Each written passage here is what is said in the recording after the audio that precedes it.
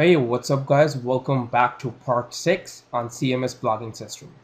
So before we move any forward, we just want to create some styles for our sub header out here on the bottom. So without wasting any time, I'm gonna move to my index.php file, and this is somewhere we left this particular file last time. So I'm gonna create a couple of more LIs out here. Though we don't need any subheaders out here on our dashboard, but still, as we are styling them, we will do it here. So let's create any, random LIs. I'm gonna say home, pages, and posts. Okay, and just refresh. Now let's see how they look. Okay, they all are, looking really ugly, but that's fine.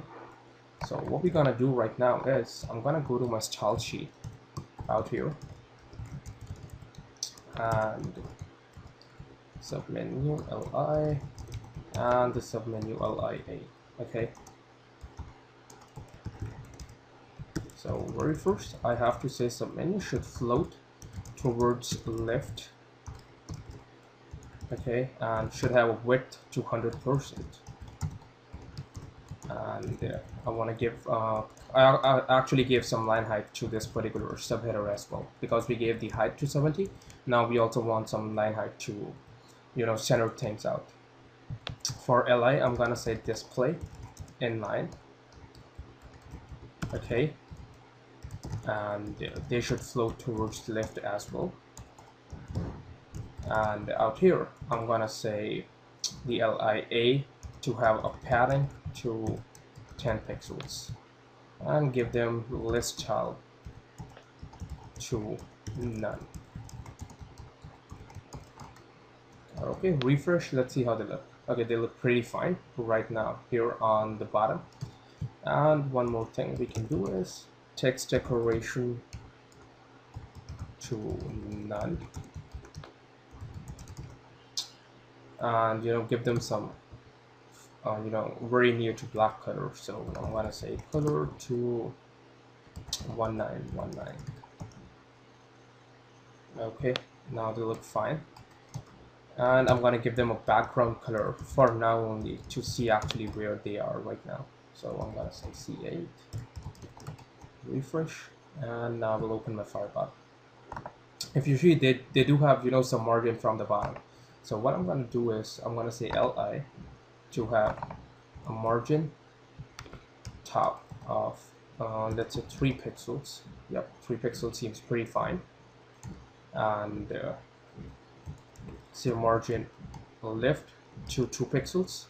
Okay, that seems pretty fine as well. So I'm just gonna copy it from here and I will paste it here.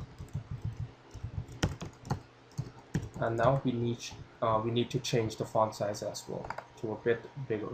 It's 11 right now, we might change it to 12. So I'm gonna say font size to 12 pixels. That's fine. Let me reduce some padding. Yeah, I think this looks pretty fine. So 8 to padding and 12 pixels would be our font size. Okay, so I'm gonna just paste it out here. Margin top to say 4.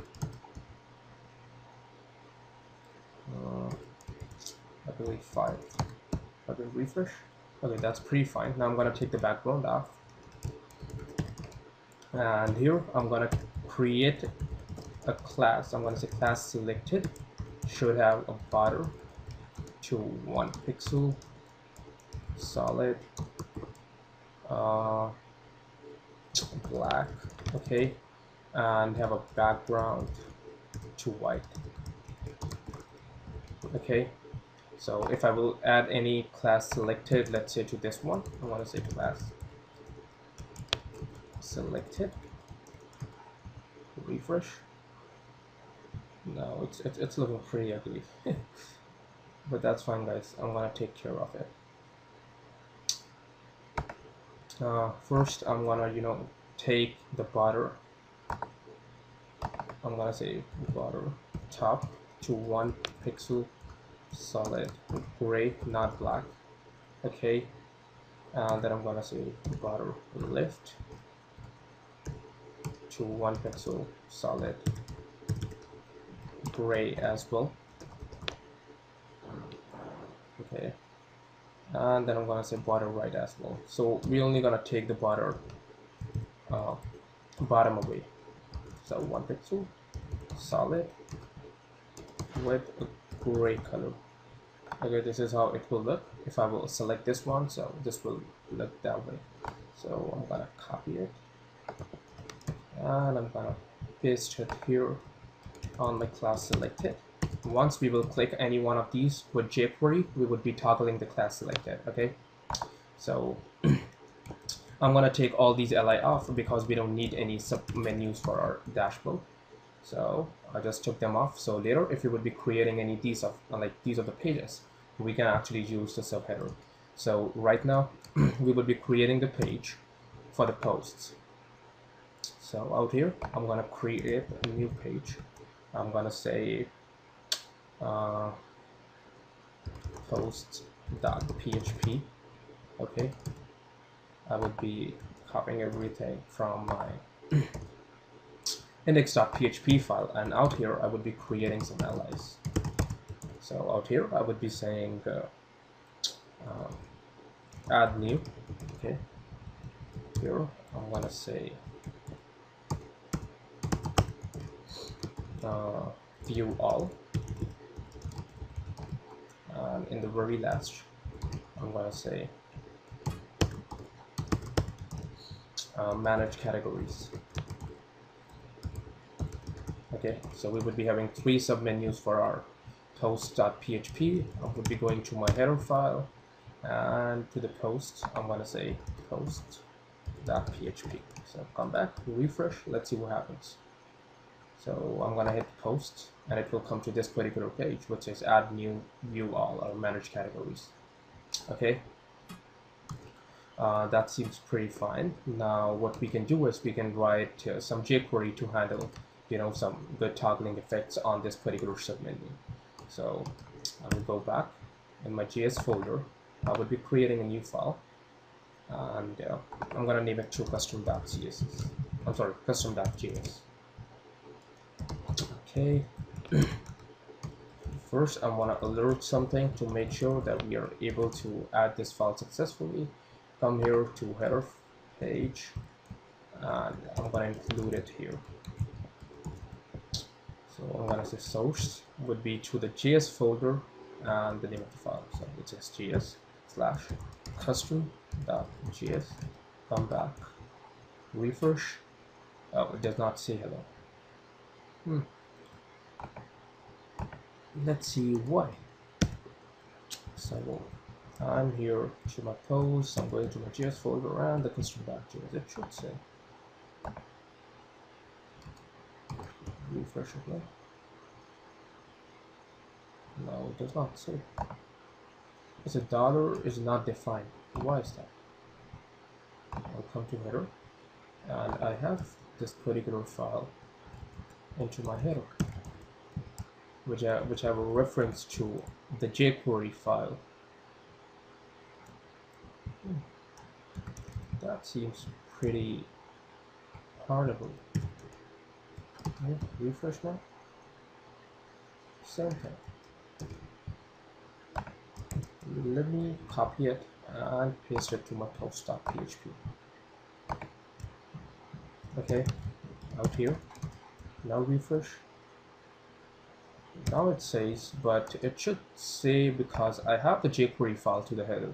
Because I'm gonna, check this particular thing out later, but right now we would be writing some functions for our allies. Okay, so what I'm gonna say is $id submenu, okay, li dot click function. Once we would be clicking on it. So what I would be saying is, guys, if you're not sure about the jQuery's function, then you might have to go to jQuery.com and you will have to read about them there. But they are very simple. Let me explain to you. $, is actually a selector which will let you select any kind of a thing. So if I'll come to my post, we have an ID here called submenu. So here this particular hash symbol, as in CSS, identifies an ID, and I'm saying the ID submenu li. So if I'm clicking on any li which belongs to the period submenu, then do the following functions. So I'm gonna say dollar this means the particular thing we're gonna click. So if I'm gonna click on this one, this would be equals to this. If I'll click on view all, it would be equals to this. If I'll click on this one, it would be equals to this. So this means the actual element we're gonna click on. So I'm gonna say this dot add class selected dot remove. I don't have to remove anything, right? Yeah, I don't have to remove anything. Then I'm gonna say uh, okay, li dot remove class selected remove class selected. Okay, let's see if we get the same effects or not. So if I'll click on it, it does not do anything. Not sure why. Okay, because we are clicking on A, not the LIs actually. Still there is a problem.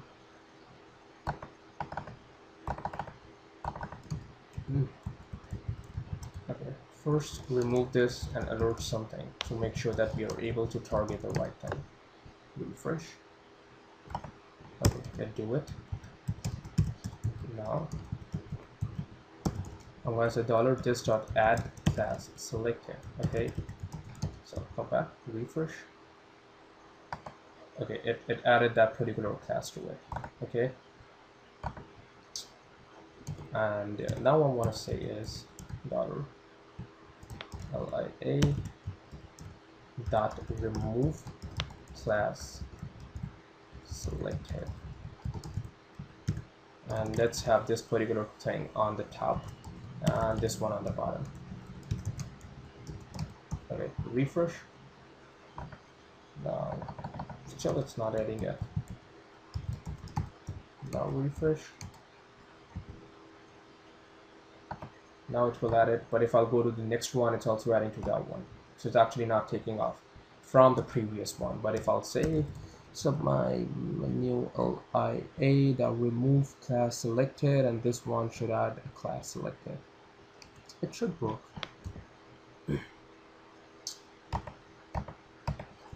Give me a second, guys. First I want to return it to false. Refresh. Yeah, now it's working fine. Actually, I was not returning it to false.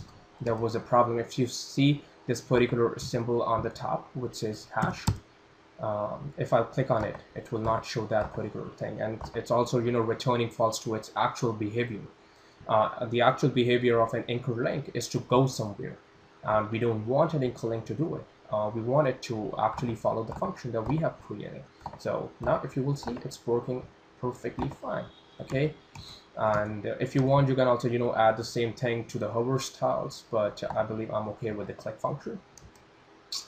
So guys, that was something we created, subheader menus, and we have wrote a bit of jQuery out here. In the next video, we would be creating some grids for our actual post.php page, where we would be creating the post, and we would be adding a text editor there, so it would be easy for us to actually create post.